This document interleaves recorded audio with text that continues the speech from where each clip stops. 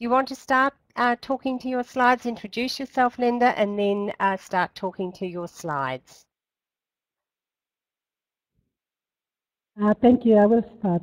Good afternoon. My name is Linda Tano, and I am the sister in charge of the obstetrics and gynecology ward at the Eastern Highlands Provincial Hospital. I am also the president of the Eastern Highlands sub-branch of the Papua New Guinea Midwifery Society. I would like to give you an idea of what midwives are doing in the province and the activities of the Midwifery Society here. We are in Goroka, the capital of Eastern Highlands Province, in the Highlands region of Papua New Guinea. The population of the province is approximately 650,000, including approximately 130,600 women of childbearing age, who are having about 16,600 babies each year. Family planning coverage is 26%, and the fertility rate is 4.4 children per woman. 733 women die of maternity-related causes per 100,000 live births in Papua New Guinea. There are many reasons for this, including geographical barriers. Women may walk 3 days to reach a health facility. Illiteracy. Many women have not completed grade 1, so are unwilling to show ignorance and so fail to attend clinics. Some facilities are run down and short of drugs. There is a manpower shortage within the health facilities, and some staff demonstrate negative attitudes towards patients seeking care. There are high poverty rates and high fertility rates. Domestic violence where husbands do not permit women to attend clinics. These issues lead to women having their babies in their village. The rate of births unsupervised by skilled birth attendants is approximately 65% in Eastern Highlands Province. This map shows the 8 districts of the Eastern Highlands Province. Each district has a health center except Goroka, which has a provincial hospital, and Kainantu, which has a rural hospital.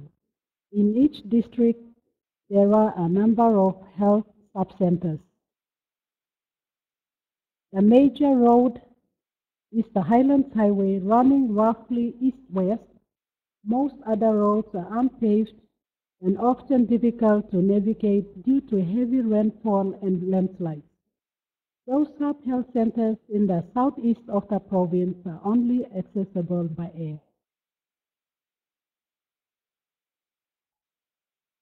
All sub-health centers and health centers manage pregnant, birthing, and postnatal women and their babies. Midwives are only working in the Eastern Highlands Provincial Hospital, each of the district health centers, and some of the sub-health centers. Therefore, a large proportion of women who do attend health facilities for pregnancy and childcaring, birthing care are managed by nursing officers and community health workers with limited skills in midwifery. The maternity department at the provincial hospital consists of labor ward, the obstetrics and gynecology ward, and special care nursery. The labor ward has 7 beds, and in 2013, 4,374 beds were recorded, an average of 12 per day. 240 cesarean sections were performed, 5.5% of the hospital beds. It is staffed by 10 midwives and 3 community health workers. Some examples of the types of patients include fetal death in utero, 101 recorded in 2013, breech 82, severe preeclampsia 31, eclampsia 1, HIV positive 75, uterine rupture 4, postpartum hemorrhage 367, maternal death 8. The obstetrics and gynecology ward has 21 beds. About 7,000 women were admitted in 2013, about 20 every day. These included postnatal women, peak antenatal women, and gynecologists. The ward is staffed by 8 midwives and 4 community health workers. The special care nursery can manage up to 27 babies at one time and had 1,016 admissions in 2013. The nursery is staffed by 2 midwives, 6 nurses, and 5 community health workers. Summer antenatal clinic, which is within the grounds of the hospital, managed 3,978 new antenatal women in 2013, over 300 per month. Antenatal consultations for new women and re-attendees are conducted on 4 days, and Fridays are utilized for sexually transmitted infections. It is not unusual to have over 50 women per day at the clinic. The clinic is staffed by 3 midwives, 3 registered nurses, and 3 community health workers. Lufa district is one of the 8 districts in the province. The health center there is staffed by 3 midwives, and it is fortunate enough to have a maternity waiting house. Women from remote areas can come there at the end of their pregnancy and wait for labor close to the health center. One of the sub-health centers in Lufa district is Nupuru, also has a midwife, but this is unusual. So you can see that the midwives of the province have an extremely challenging job caring for women and their babies. Professor Pat Proudy is an Australian midwife who was working in Papua New Guinea in 2010, investigating the quality and quantity of midwives in the country. She visited Goroka, and we local midwives were inspired to develop a sub-branch of the Papua New Guinea Midwifery Society. During 2011 to 2012, we identified all the midwives in the province. And in 2012, Sonia Korowi and myself visited Sydney to learn about Midwifery Society. In August 2012, we gained approval from the National Office of the Midwifery Society to set up a sub-branch in Eastern Highlands province. The sub-branch's overarching aim is to reduce the maternal mortality ratio in the Eastern Highlands province. We want to be a strong voice and advocate for midwives and midwifery in the province, increase numbers of quality of midwives, and ensure all women have access to midwifery. This year we have 102 members, of which 88 are midwives. The others are affiliate members. 47 at the provincial hospital, 6 at the University of Goroka, 9 within church health services, 3 at the Papua New Guinea Institute of Medical Research, 22 in the district government health centers and sub-health centers, 6 at the Highlands Regional College of Nursing, 6 working for non-government organizations, and 3 in other settings. So far, the sub-branch has managed to produce a constitution, which 88 midwives in all districts of the province. The society has encouraged and supported the staffing of labor ward, and the obstetrics and gynecological exclusively by midwives. Previously, general nurses were working in these areas with fewer numbers of midwives. The society has formed close linkages with the Bachelor of Midwifery program staff and students from the University of Goroka. We have formed a strong relationship with Australian College of Midwives.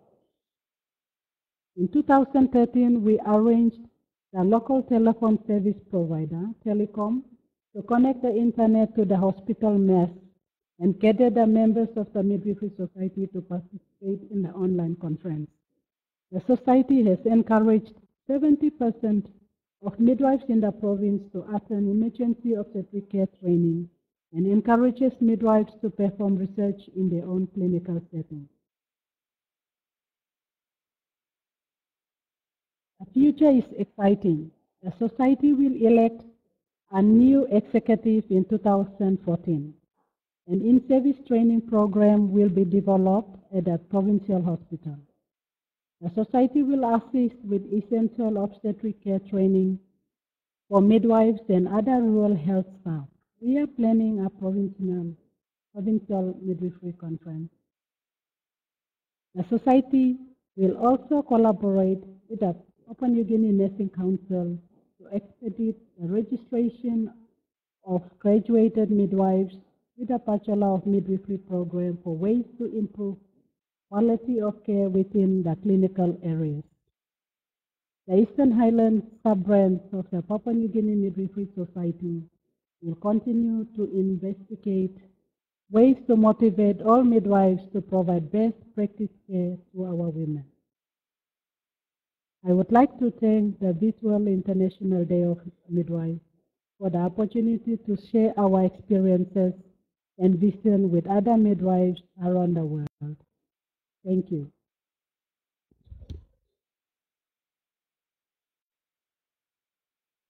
Thank you so much, Linda. That was great. Lovely and clear and well paced. A lot of information in there. So I just wondered if you wanted to share what the picture was at the bottom right-hand corner, which I thought was so interesting the other day.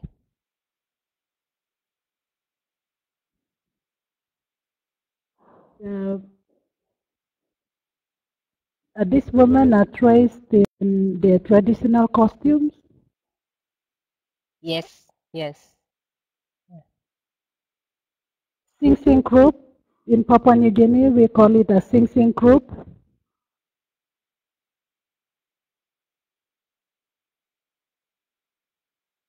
And a Sing Sing group. Yes. They are dressed in their traditional costumes.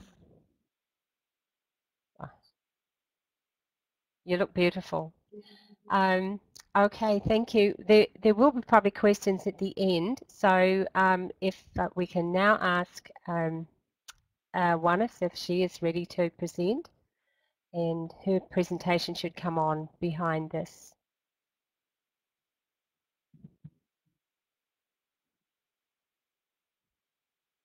Are you right to go, Wanis? Yes. Yes, right. Dean.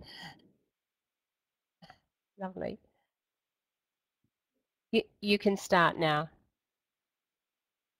Good afternoon. My name is Wanis Koral and I'm a midwife at the Eastern Highlands Provincial Hospital in Goroka, Papua New Guinea.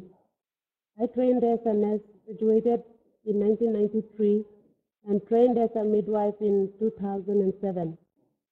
Since that time, I have worked in the labor ward of the hospital. The Eastern Highlands Provincial Hospital is located in Goroka, the provincial capital, and is the only tertiary facility in the province. It takes referral from the one rural hospital, 2 urban clinics in Goroka, 6 health centers, and 26 sub-health centers in the province. Sub-health centers may refer initially to a health center or a rural hospital at Kainantu, but some refer directly to the Eastern Highlands Provincial Hospital. During my years working at the hospital, I noticed a large number of referrals arriving and the burden of this extra workload on the staff and resources of the hospital. I decided to conduct this research to explore the issue. The study aims included assessing the appropriateness of the condition of the woman being referred, recording the referral outcome and the level of healthcare present at the delivery, recording the cost involved in transporting the woman to the hospital and who met the cost, highlighting the issues in the provincial health system with limited resources, manpower, and logistics, identifying strengths and weaknesses in the system for future planning. I performed this study as part of a research training program for health workers at the hospital with support from the Papua New Guinea Institute of Medical Research. I sought approval from the hospital administration and the provincial health authority. Consent was obtained from each woman. Mothers who had been referred to the hospital labor ward were assessed on arrival and monitored until delivery. I collected information from the referral letter, the labor ward register, and by interviewing the mother. I collected information about 96 obstetric referrals from 22 health facilities between October 2012 and May 2013. This number did not include every referral to the hospital, only those I was personally aware of and able to interview. The mothers' ages ranged from 16 to 40 years. 7 were less than 18 years old, 79 were between 18 and 35 years, and 10 were older than 35 years. In fact, many women, particularly in rural and remote areas, do not know their age. Many may have been born at home with no record kept for their birthday, or their parents may have been illiterate. The recorded ages could be estimates or guesses by the patient or health staff. The largest proportion of referral mothers were primipara. There are a wide range of reasons for referring women. In 18 cases, there were more than one reason for referral. All are included in the table. Some were referred as a precaution due to high-risk factors such as multiple pregnancies, post-term pregnancies, malpresentations, and short stature of the woman. This woman may or may not have been in labor. Others were referred when complications had occurred, such as antepartum hemorrhage, fetal distress, and arm prolapse. The major reason for referral was for prolonged and obstructed labor, many diagnosed by referring health workers as CPD, or cephalopelvic disproportion. This slide shows less common reasons but includes one logistical problem: no light, solar out of order. There is no electricity supply outside the larger towns in the province, so most health facilities rely on solar lights at night. Uncooperative mother is a common diagnosis in Papua New Guinea and often indicates a lack of knowledge, both in the woman and the health worker caring for her. 3/4 of the referrals ended up with vaginal delivery, either normal vaginal delivery or vacuum extraction. 1/4 were delivered by cesarean section.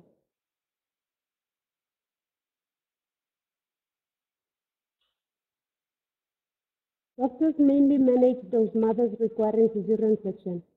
There were 22 and 3 of the vacuum extractions.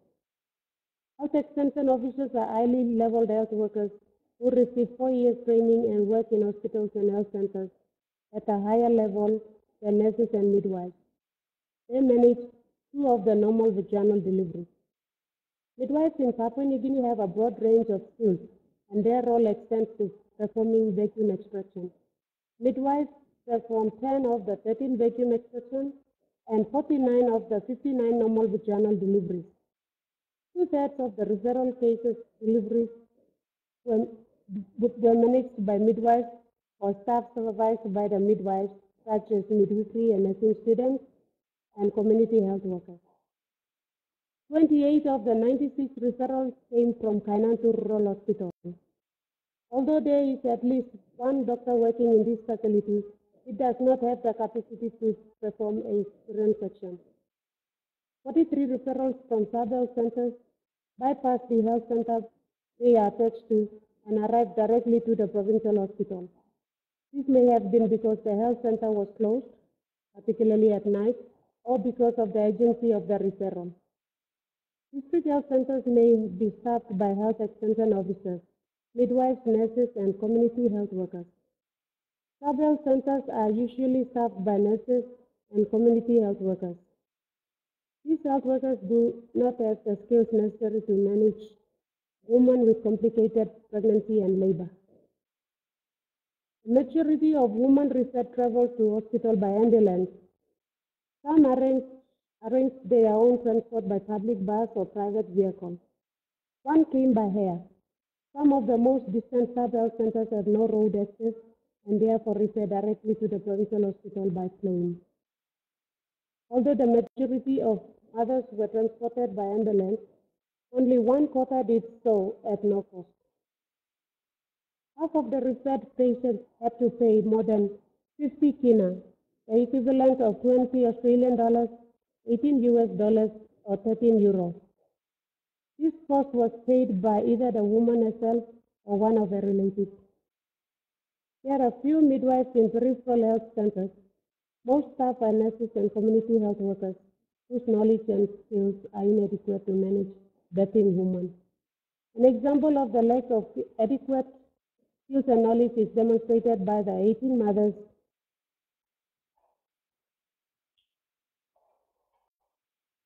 referred for obstructed labor and cephalopelvic disproportion.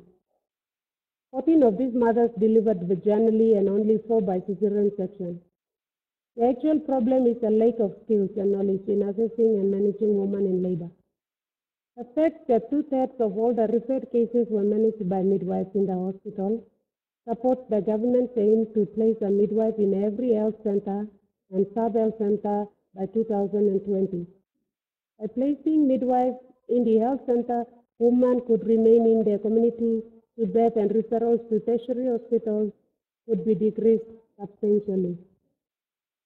Although most referrals are transported by ambulance from health center facilities, most of them still have to pay, sometimes a significant amount of their transport.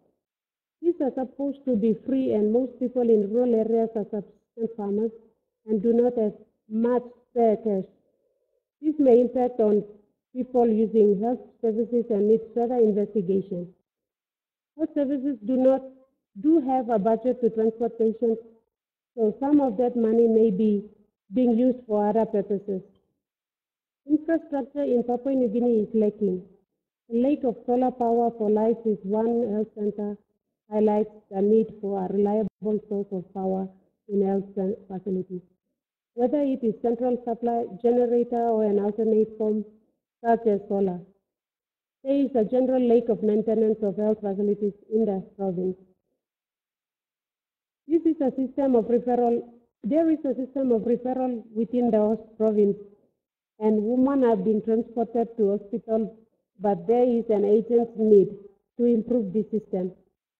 Difficulties include the health center staff, lack of knowledge and skills about caring for women, and the cost of transport, complicated by difficult terrain and lack of good roads. More research required in this area, and there are already more studies being undertaken in the Eastern Highlands province. I would like to thank you all for the opportunity to present my research today.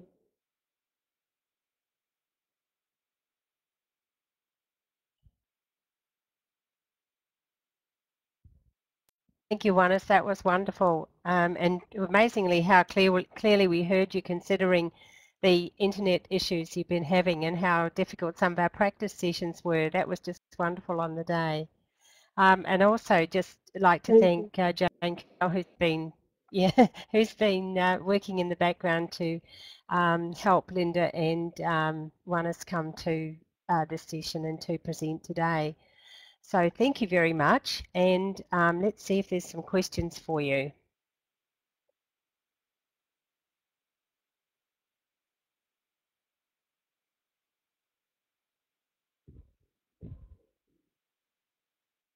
You've got a lot of really good comments down the side. You might like to just read through some of those. People have really appreciated the effort you've made to come and talk on the VIDM, and also the strides you've made in in improving things for women in Papua New Guinea. So you can feel really good about that.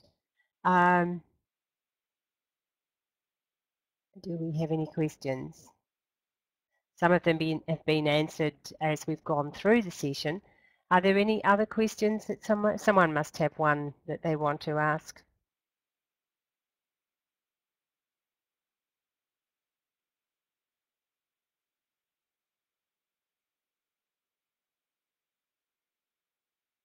Some people typing.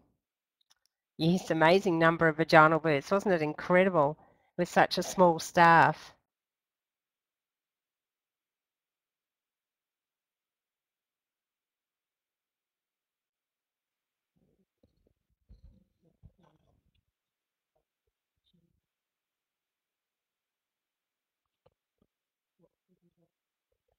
While Yeah, we're waiting, thank you. while we're just waiting, we talked the other day about the women who came and who waited to go into labour at the health centre, and I wondered how long would they come for? Do they come for a day or two, or do they just come when they get the first inkling that they're in labour?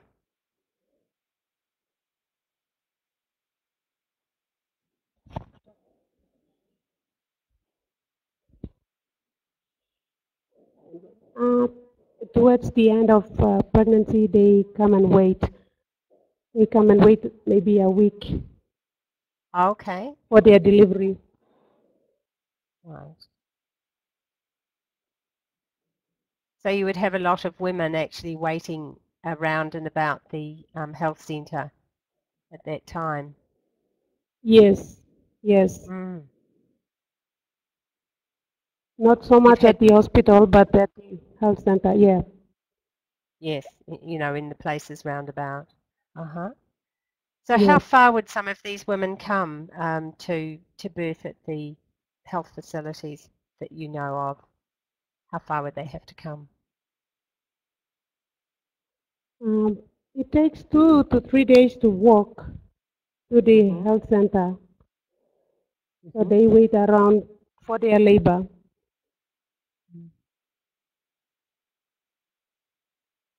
It's quite a challenge, isn't it? You would want to get there early, wouldn't you? And Yes. one of these, yeah, Sarah has asked, do they receive postnatal care when they return home? Usually no. At the health sub center, probably overnight and they're gone. Right. So then they walk back with their new baby? Yes, they do. They walk back with their new babies.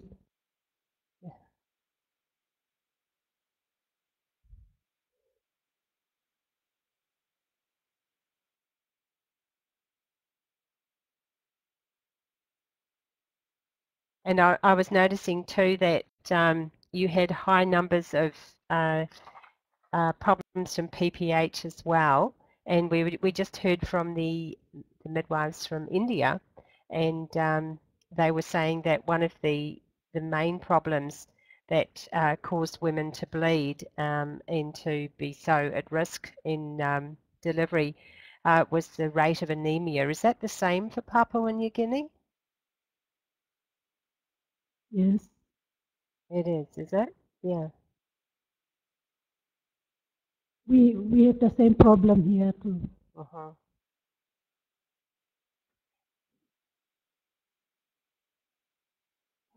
We There was a question raised on volunteers. We don't have volunteers here with us. So if anyone is interested to come as a volunteer, can write to them the hospital to the Eastern Highlands Provincial Health Authority. So did I hear you right that you do or you don't take volunteer midwives? They can write to the Eastern Highlands Provincial Health Authority if they want to come as volunteers, and volunteers are allowed. We accept volunteers. Right. Okay. So they may well get an opportunity to share some of your share some of the issues that you're facing over there. Yes. Okay. We do get volunteers, and